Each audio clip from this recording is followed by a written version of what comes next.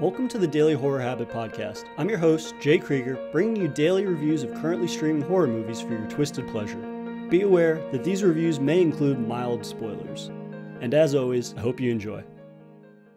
Comic book adaptations are nothing new to film these days. While the overwhelming success of the MCU first comes to mind, even smaller series with cult followings such as Polar, The Boys, and The Old Guard have recently been more or less successfully adapted to the big screen. And yet there are few horror comic series that have been given the same love and support by studios. But just how exactly would someone adapt a slasher comic series to film? The fact is, people expect more out of their slashers these days. Given how oversaturated the genre can feel, offering more than a billowing body count can be the edge a slasher needs to stray from the crowd. Random Acts of Violence attempts to find a balance between unique storytelling and savage kills, though often struggles to maintain that delicate balance. Directed and co-written by Jay Baruchel, Random Acts of Violence is an adaptation of Justin Gray and Jimmy Palmiotti's 2010 graphic novel. The film follows comic book writer Todd Walkley, played by Jesse Williams, as he struggles to craft a fitting ending for his slasher horror series, Slasher Man. It's a pretty original title. Pages upon pages filled with disturbing and horrifying bodily dismemberment for his readers' amusement. Todd's imagination can't take all the credit though, as his controversial comic draws inspiration from a real-life serial killer. But when he sets out on the road with his girlfriend Kathy, business partner Ezra, and his assistant Aurora, horrific deaths recreated from his comic begin to follow in their wake. This is Baruchel's second directing and collaborating with co-writer Jesse Chabot. Their previous film Goon, The Last Enforcer, being obviously more in line with their comedic sensibilities. This initially had me wary of Random Acts of Violence, as this could very easily fall into the overbearing, try-hard humor horror camp. But fortunately, I was pleasantly surprised to find that the duo largely, while not entirely, abandoned those sensibilities. Rather, they heavily lean into their adaptation's savage slasher brutality in grotesquely memorable fashion. Random Acts of Violence truly shines in its mean-spirited and compassionless violence. It not only features several shockingly gruesome kills, but you can't not respect Baruchel's wherewithal and willingness to go all in on the film's slasher persona. The sudden savageness of kills continually catches the viewer off guard with just how unapologetic acts of violence are within the film. Kills are fast, rage-filled assaults on decency in their execution, as well as what is constructed with the victims' corpses. The figure that is recreating Todd's kills from his book is only referred to as the Welder, given he dons a welder's mask during his nocturnal hunts. There is a manic energy to his character that speaks to his deteriorating mental state as he psychs himself up before kills by beating his chest or giving himself sickening words of encouragement. In an early scene, we see he stages a teen's car to break down along the highway by slashing their tires the night before they leave a motel.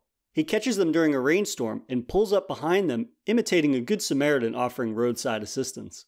Though as these teens begin to realize he's unstable and barricade themselves in their vehicle, he begins pacing, banging on the hood of his own vehicle, punching himself in the chest, psyching himself up to do what he believes he must. And then he strikes. It's an incredibly disturbing scene that features unrelenting bodily carnage that, again, you have to respect the film's dedication for really honing in on what gorehounds want out of their slashers. There are also several scenes where the killer constructs totems or dioramas with his victims' corpses, inspired straight from the pages of Todd's comic. These fantastical arts and crafts nightmares are immediately reminiscent of Brian Fuller's Hannibal series, as these contorted lumps of flesh are a memorable display of evil. I wish that there had been a few more instances of this, as they complemented the film's overall willingness to push the limits of horror, which isn't always the case with horror directorial debuts. The film's gory practical work really allows Random Acts of Violence to shock in its unwavering dedication to evil. While the film portrays itself as a straight-up slasher, there's a bit more to it than that, and ironically, this is where it struggles to stick its landing. An underlying theme of the film is how horror fandoms are often vilified for the violent medium in which they consume. This becomes a point of contention between Todd and Kathy, as his Slasher Man comic is viewed as championing its protagonist's murderous deeds. Meanwhile, Kathy is struggling to garner enthusiasm for a book that she's writing, highlighting Slasher Man's victims. Slasher Man's critical success gives credence to the notion that killers themselves are profiled and lauded over, while the memory of their victims is often forgotten. It's a valid point of criticism, but the conflict between Todd and Kathy over it feels constructed solely for the purpose of conflict. Todd has supposedly been writing this comic for years, and Kathy was well aware of what the book entailed, so it shouldn't come as a surprise that his book could be perceived as controversial by the public, given its real-world basis. In one particular scene, Todd gets interviewed by a radio host about his book, who ambushes him with questions about his work glorifying the killer. The host also reveals that one of Slasher Man's real victims was a friend of his, and the interview takes a hostile turn. The idea that Todd is shocked and surprised by having to defend a book he based on a serial killer came off as rather daft. The film also takes a heavy-handed crack at the old-fashioned view that horror's inherently violent content is detrimental to society. In one far too over-the-top scene, Todd is interrogated by the police after another murder is recreated from his comic book. The cop claims that it's very likely that Todd himself is responsible for the murders, given that he creates violent media. Furthermore, the cop claims that his comics represent his repressed extreme desires, something that Kathy also begins to champion.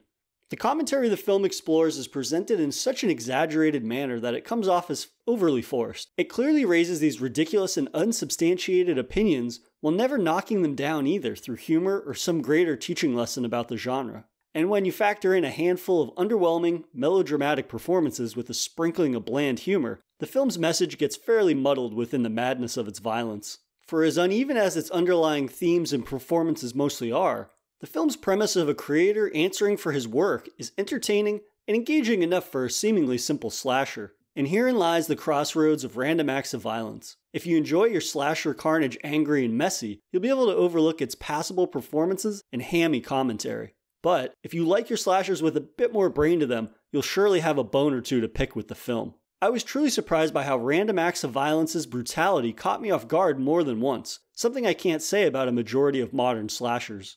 There is an uncomfortable energy to the violence that is consistently shocking in its sudden savageness. And despite never capitalizing on its premise and commentary as well as it could, the film's creative depravity will surely resonate with slasher diehards.